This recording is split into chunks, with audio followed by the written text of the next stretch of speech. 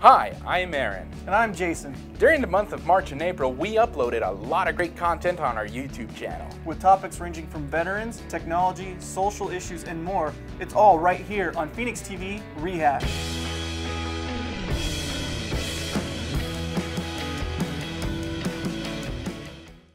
Welcome to PHXTV Rehash, the show where we talk about current programming airing on PHXTV and our YouTube channel. And now on to the shows. During the months of March and April, the City of Phoenix aired not one, not two, but 18 Phoenix City Council meetings with topics ranging from public safety, water, the budget, and more. The city also held 20 community budget hearings to receive input on the budget from residents.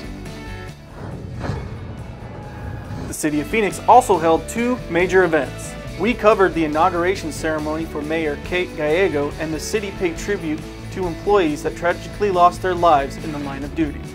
Did you know that you can walk, hike, bike, or birdwatch along the 128 acres of the overbank at Tres Rios wetlands?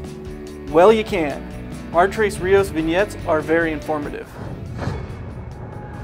Councilwoman Laura Pastor held her on-location show with information on the Phoenix Pride Grants program and the Watermark Street Fair. Councilwoman Felicita Mendoza worked with ASU to talk about the Tree Shade program at Etoto Park.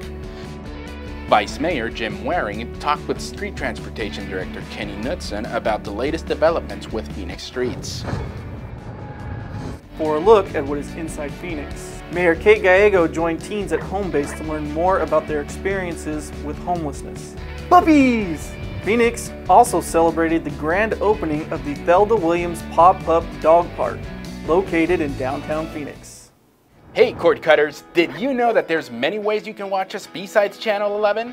You can download the YouTube app to your smartphone, your TV, your PlayStation, your Xbox, your Roku, and many more. So be sure to like, follow, and subscribe to us. Thank you for watching. This was PHXTV Rehash.